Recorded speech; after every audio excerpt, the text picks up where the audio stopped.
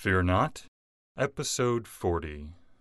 Hi, I'm Billy Atwell, and I believe that consistently facing your fears is the only way to realize your truest self and to make those confident choices that will help you to obtain your deepest held hopes and dreams. I have faith that this podcast series will show you that you are not alone, that it will strengthen you and give you courage to face your fears, and that it will help you to permanently cross over into a life of living beyond your fears. Join me on this journey as we listen and learn from others as they share their experiences in facing and overcoming their own fears.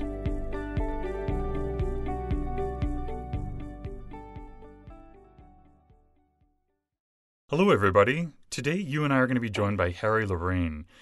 Hey, Harry, how are you today? I'm about on a scale of 10, about a 6, I guess. Which is not bad. It could be worse, right? True. Right. Well, thank you for taking time to come on the show today. I really appreciate it. It's my pleasure, sir. Harry is an American magician and a memory training specialist. He's also a writer who was called the Yoda of memory training by Time magazine. He is well known for his mnemonic demonstrations and has appeared on numerous television shows, including The Tonight Show starring Johnny Carson. His book, The Memory Book, was a New York Times bestseller. His card magic, especially his innovations in card sleights, is widely emulated by amateur and professional magicians alike. Harry, can you take a few minutes to fill in the gaps and maybe give us a brief glimpse of your personal life? Well, you kind of said it. Memory. I have two main interests in life. That's card magic and memory. My first love was card magic, and that kind of got me into the memory field. I know when we were sort of talking before this interview, you had mentioned that you had an interesting story about a fear that you had faced as a child that actually paved the way for who you are in your career. And I was hoping maybe you could share that story with us today. Yeah, be my pleasure. Certainly, when you asked about fear, that's obviously the first thing that came to my mind. And I've written about this. I wrote a memoir. Mel Brooks, who's a dear friend, he told me to call it a re-memoir. So anyway, it's called Before I Forget, and I told this story when I was doing a television show, Billy, and the host said to me, "Harry, how does somebody like you, like you said, a D's, Dems, and Does kid from the Lower East Side of Manhattan with only 1 year of high school, that means not very much education, how does somebody like you become the memory training specialist of the world? How does that happen?" And I said, "Stomach cramps." And he turned white under his makeup. He thought I was going crazy. And we went into a commercial, and I said, no, don't worry. It's a cliffhanger. I'll explain it. And then when we came back on the air, I told this story. When I was very young, Billy, I'm talking about 10 and a half, 11 years old, I had stomach cramps every morning. And I thought that was a way of life, that everybody had stomach cramps, until I realized that it only happened Mondays through Fridays, not weekends, not Saturdays and Sundays. Then I realized it was school days. And then I started to realize why stomach cramps, why I was so frightened. My teacher at that time, and I'll never forget her name was Mrs. Goldfisher, and she gave us a 10-question test every day on yellow rectangular pieces of paper, numbered from 1 to 10. And then she would ask the questions, we'd answer them, and she would grade the papers. And then we had to take them home for at least one parent to sign them. And I was getting terrible grades. I was getting 40s and 50s, failing grades, while all my little classmates were all getting passing grades like 70 or 80%. And anyway, when I took it home, the signee was my father, who died when I was 12 years old. So you can see how far back I'm going. And when he saw the failing grades, he would hit me. That's what was frightening me every morning. Every day I was worried about getting hit by my father. And that is what gave me the stomach cramps. And one day, what I call these pivot points, something that changed my life, I was walking to school, and suddenly the light bulb, the mental light bulb went off, and I said to myself, the only reason I'm getting these terrible grades is because I can't remember the answers to the questions that Mrs. Goldfisher is asking. At that time, I'm dyslexic, but at that time we didn't know that word, or at least I never heard it before. I didn't know if people were using it, and it's the cliche, to give you the name, you play the game. I was considered a moron, and I played that game. But I thought I was just stupid. But then I was saying to myself, wait a minute, if I could only remember those answers to those questions, all I cared about was not getting hit by my father. That changed my life because I went to the library. Because also, let me interrupt myself and tell you that the kind of questions that you're asked on a test at that age, there's no intellectualizing them, even though I didn't know that word at that time. In other words, either you know it or you don't. For example, one of the questions was, what's the capital of Maryland? Well, again, either you know it or you don't. Well, I went to the public library near me, and I asked the lady if there were any books to teach you how to remember, that help you remember. She took me to a room where I think nobody had been in there for 100 years. So we had to wipe away the cobwebs to go in. And she pointed to a corner of the room, and sure enough, there were a bunch of books on memory training, some of them dating back to the 17th century, and some of which I now have in my private library. Anyway, I spent 2 or 3 hours in there reading those books. And again, let me remind you, I was 10 and a half, 11 years old. So most of the things I was reading, I didn't understand. But the little bit that I did understand changed my life. And I didn't realize that I was making new changes to the concept. In other words, all I wanted to do was change things so that they worked for me, so that I could remember the kinds of questions Mrs. Goldfisher was asking. And that's what happened. And that, like I say, all of a sudden I started to get hundreds in on my tests. So at least, I was about to say, so my father didn't hit me. He hit me for other things, but he started hitting me for the bad grades I used to get, because now I wasn't getting bad grades anymore. And that's, like I say, that changed my life. It showed me I got interested in the idea of memory training systems. So that's basically the story, Billy. That's, like I said, that was a pivot point in my life. Would you explain a little bit more about your memory training systems for those who aren't familiar with it? Well, it's hard to put that into short words. Well, the memory training systems are exactly what they say. There are systems that help you remember. The cliche is that we only use, generally speaking, we only use 10% of our memory and mental capacity. And I've written this in one of my books, that the truth of the matter is most people don't even use 50% of their mental capacity. And that's what I teach. I teach you how to God, how can I explain this in a short way? All memory is based on reminders. One thing reminds you of another. In other words, a face should remind you of a name. A name should remind you of a face. Things like that. A foreign word should remind you of the American, the English equivalent. So I teach how to remember, how to use that reminder principle, and also how to visualize things. That's the key. It's not a new idea. 3,000 years ago, Aristotle wrote the first sentence in one of his books was, in order to think, we must visualize with images. And that's what I teach. I teach people how to visualize. That's about really all I can tell you without getting into an area that people don't know what I'm talking about. And I teach people how to remember lists of items. I teach school.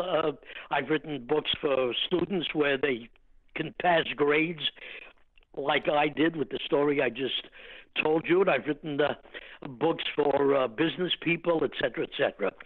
So my systems, I have a cliche, even if my systems don't work, they must work. Now, that sounds contradictory, of course, but I know exactly what I'm saying, because they must work, because in order to try to apply my systems, you are forced, without realizing it, to pay more attention than you ever did in your life. That's basically the key. If someone wants to learn more about your techniques and the books that you've written, because I know like your first book was published in 1957. That was Superpower Memory, How to Develop a Superpower Memory. 1950, my gosh, I must have been only 4 years old at the time.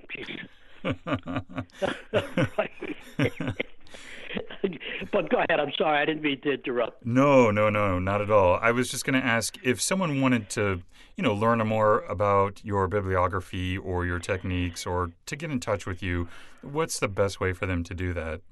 Well, there are a few ways. Number one, I also have the Memory Power course, which is the closest thing to personal instruction by me. I used to go out to corporations and they'd have seminars and I would teach. A lot of corporations use my systems, teach my systems as part of their training for their employees. But it got to the point where I got too busy. I used to send out people who worked for me, but then I guess it fed my ego a little bit. People said, they were very good, the people you sent to teach, but we want you, Mr. Lorayne. Well, that's nice. It fed my ego, but I could only be at one place at a time.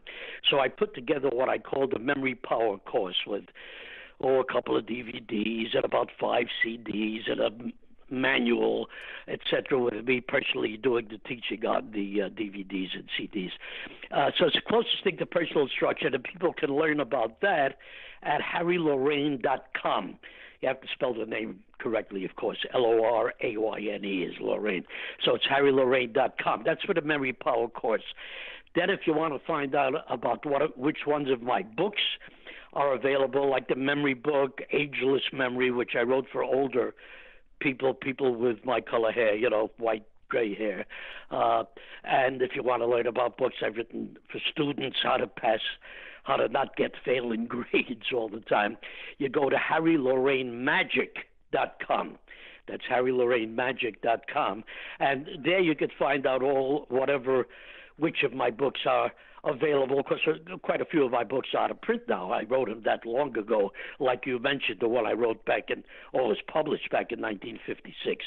So that's it, harrylorraine.com, harrylorrainemagic.com, and from any one of those two, you can always contact me personally, and I'd be glad to answer any questions I get. Are you ready for the speed round? Yeah, go ahead.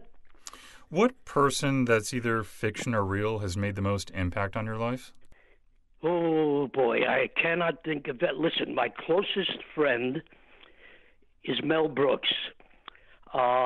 He and his wife, Annie Bancroft, were my best friends with me and my wife. Unfortunately, Annie Bancroft and my wife are both gone. But we traveled together every summer to Europe, all over the world for 40 years. They are the ones that forced me into writing what I mentioned before, my book titled Before I Forget. Again, if you go to harrylorrainemagic.com, you'll see that book listed also. Anyway, I used to tell them stories about my life, and they would always say, half facetiously, Harry, you got to write those things down before you forget. And that's where the title comes from, Before I Forget.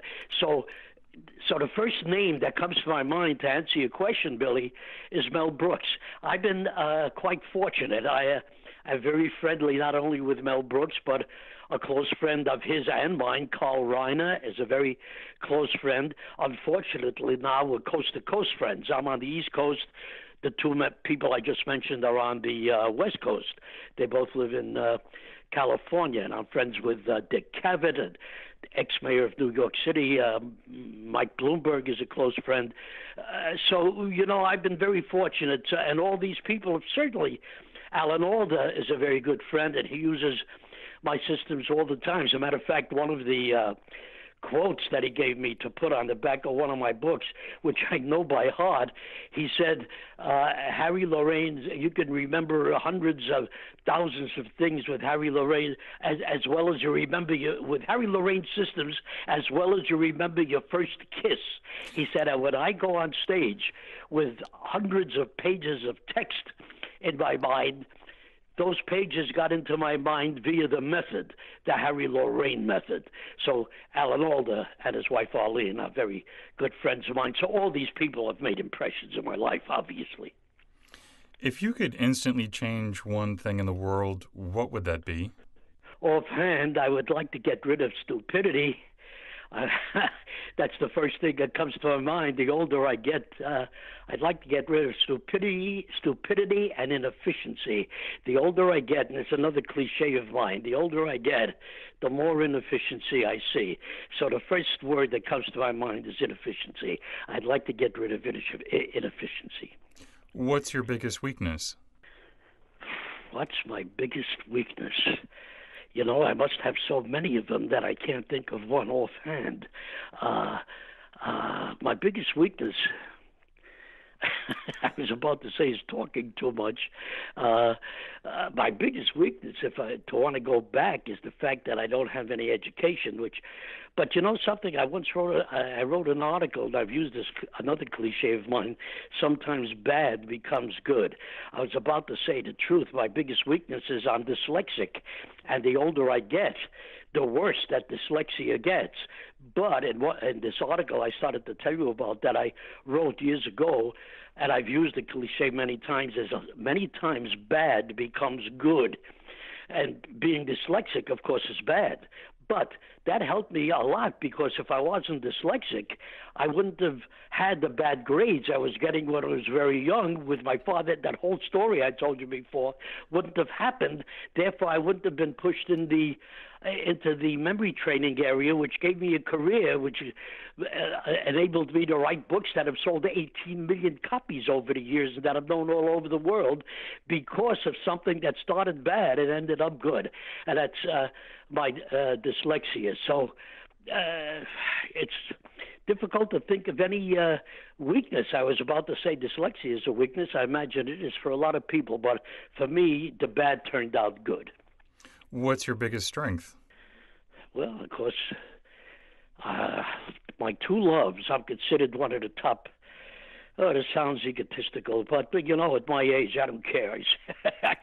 Modesty is becoming a drag.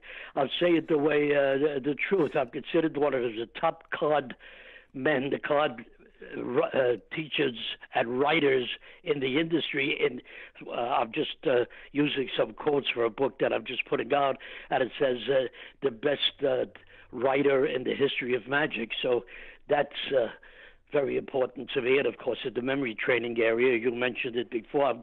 Time magazine called me the Yoda of memory training, and I'm considered the world's foremost memory training expert. So I guess you got to consider those are my strengths.